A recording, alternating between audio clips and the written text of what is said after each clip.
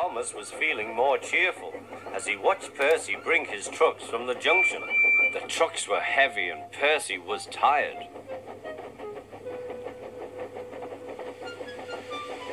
"Have a drink," said his driver, "then you'll feel better."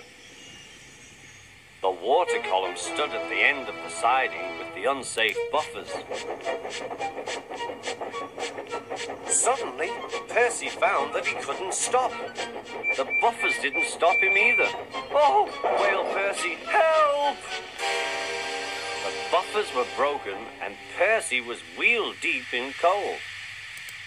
It was time for Thomas to leave. He had seen everything. "Now Percy has learned his lesson too," he chuckled to himself.